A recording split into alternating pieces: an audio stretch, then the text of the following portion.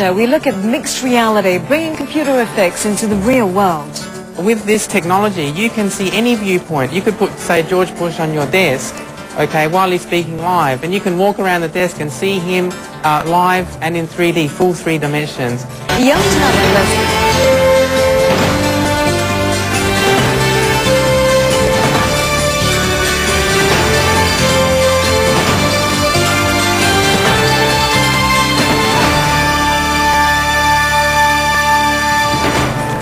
Hello and welcome to eBIZ Asia. I'm Lian Pek.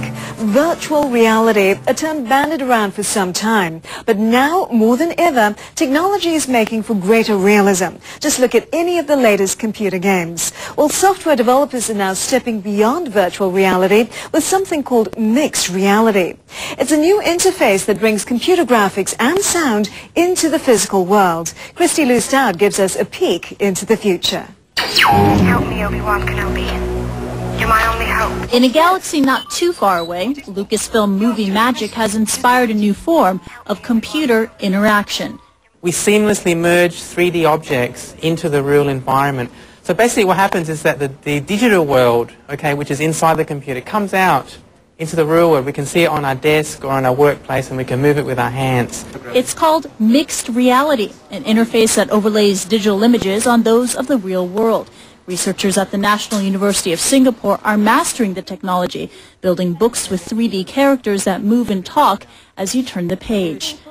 In fact, the Malaysian Tourism Board has contracted the research team to create a brochure, complete with pop-up talking tour guides. Mixed reality could also change the way we watch the news. Imagine a report presented not only in audio and 2D images, but in a fully immersive 3D world. With this technology, you can see any viewpoint. You could put, say, George Bush on your desk, okay, while he's speaking live, and you can walk around the desk and see him live and in 3D, full 3 dimensions. And you can feel a sense of presence, much more natural sense of presence of being there with George Bush. The research is funded by the Singapore Armed Forces, which plans to use the technology to give their soldiers an edge in the battlefield.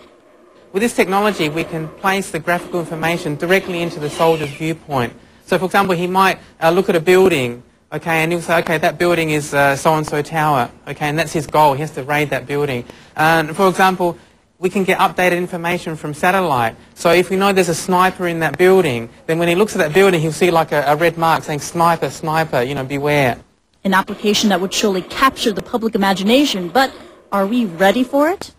If the person uses the technology to avoid facing problems, then I can see possibilities or potential for dependence. People could believe it too much, you know, and then they might get kind of a little bit addicted to it. But I think it's the same with any new technology.